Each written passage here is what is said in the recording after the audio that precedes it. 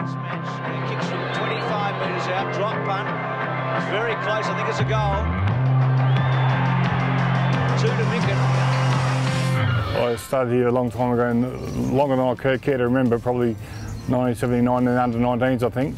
It's certainly a source of good memories, both as a player and as a coach. And I'm just very grateful for the fact that West Adelaide gave me the opportunity to play at all, and to have played, 100 and whatever it is, league games is something I'd never thought would happen.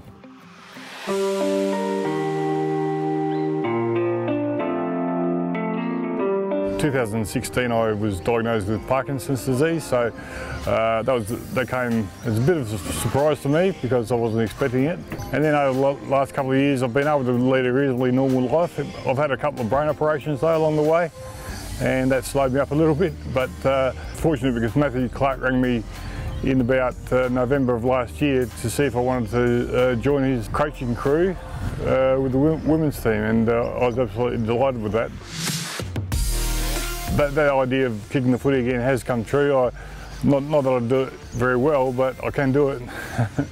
That's not my main attribute, but it's sort of a symbol that I've made progress, I suppose. And the thing that was difficult about the decision was whether I could do it, whether my condition allowed me to commit the time that they wanted. And in the end, I wanted to give it a crack. I just don't like to say no without trying, so it was important for me to be able to give it a go and see how it went. 3 times best and fairest in West Adelaide. If we get 10,000 people here on Sunday, it'll be electric because you look around the ground and it'll be full, and a full Richmond Oval is like no other place in South Australian footy, I reckon. And so for everyone who's watching, come out and support the girls. 4:40 start on Sunday, and let's pack the place out.